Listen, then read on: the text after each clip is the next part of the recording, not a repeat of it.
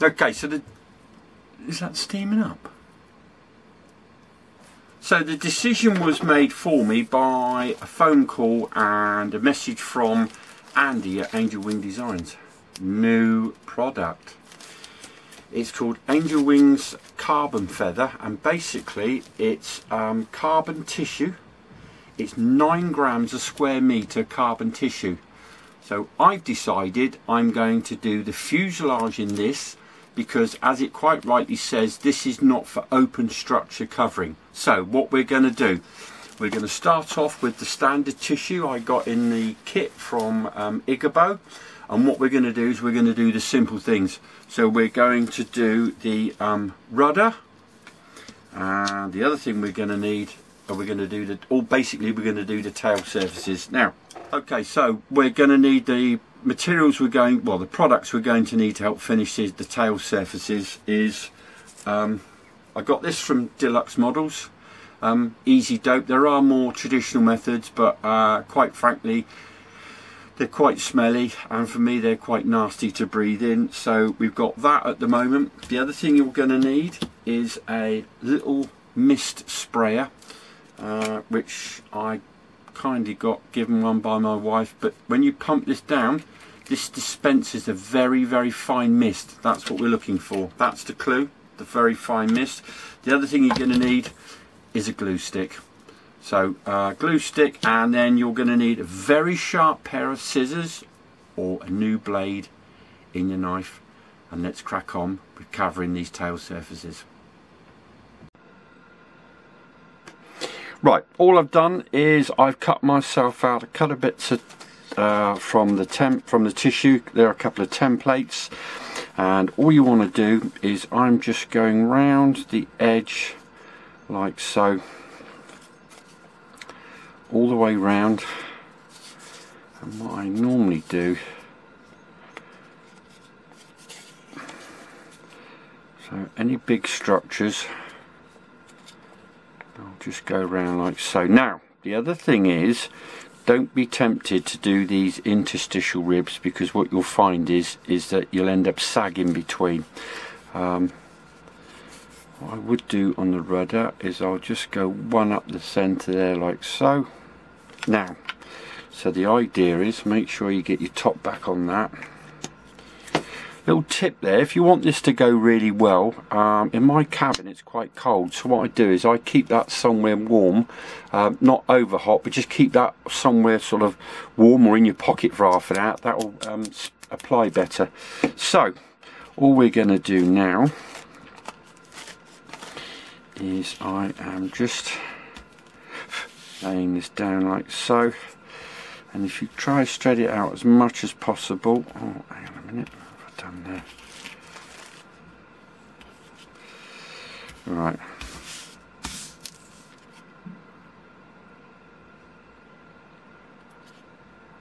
Like so. Now, push that down all the way around, and what you can do is, if you just take that off, you can, if you want. You see how I'm just giving that a little tug, but I've got to be honest with you, that doesn't really need it. That's gone down really well. So the next thing I'm going to do now is either with my knife or with a sharp pair of scissors that hopefully my wife hasn't realised they're missing. I'm now going to cut this edge off. You want just enough so it just over rolls, and to be honest with the back, I'm going to finish it right on this edge. I'm not going to lick it over. So here I'm going to finish close to the edge, but the leading edge I'm going to roll over just to this side, and this is all going to get finished to the edge as well. Right, that's one side finished. Just to tell you, this little flip over edge here, you can mix some Easy Dope or a little bit of PVA 50-50 with white. On these small areas, I actually find just rolling it over with the glue stick, if you lick your finger as well, that's literally just enough to do it. So that's one side, and then we're going to do exactly the same on the other side. So I've just sprayed this with water with my 5% water and easy dope mix. I've sprayed it on both sides. This is greaseproof paper, and all I'm doing is I am just adding these pins here. Now the reason for these pins, if I can, I'm not sticking them all the way through the wood. I'm using it to stabilize the wood, to stop it warping, because we've just gone and covered it in a water solution. So there.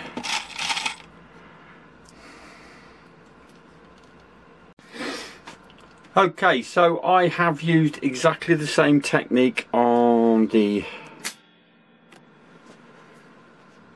tail surfaces. The only difference is I've used some yellow tissue that I had, because on looking at the white tissue I wasn't convinced I'd have enough to do the wings, so I am going to stay with doing yellow tail, white fin. So now this is pinned down with some plastic sheet here. I'm just going to now leave these to let these dry completely. Remember, I've sprayed the water on the water easy dope mix either side. I'm just going to leave that. These are pinned down, clamping it. I've not pinned through. You can pin through if you have to.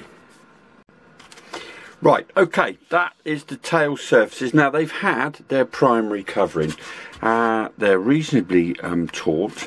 Now what I am going to do now is that they've just had that water and the 5% of the easy dope. Now what I'm going to do is, as per the instructions, I'm going to up the concentrate of the easy dope, and I think it says here something like apply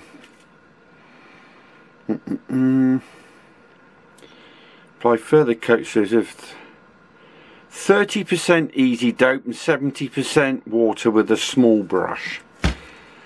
So the other thing I am going to do is I am now going to put these on a flat board that I've got, and I've got to be honest with you, these are going to get coated and then I'm going to take them in the house, because I'm finding that in my cabin it's just the humidity is very high here, and I just think that they're going to go off better in the house in a more conducive temperature.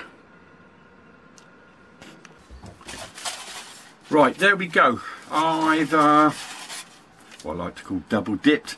So I've given that a coating of 30%, 30, 35, 40% of easy dope mixed with water. And little tip there, just actually don't just put it on straight out of the container, just actually dip the brush on a tissue first. Just make sure that you don't overload it, and what I like to do is I'll actually just dab mine with the tissue just to soak up any of the residue. So anyway, I did take those indoors just to dry gently, because my cabin gets very cold and the humidity goes right up. Now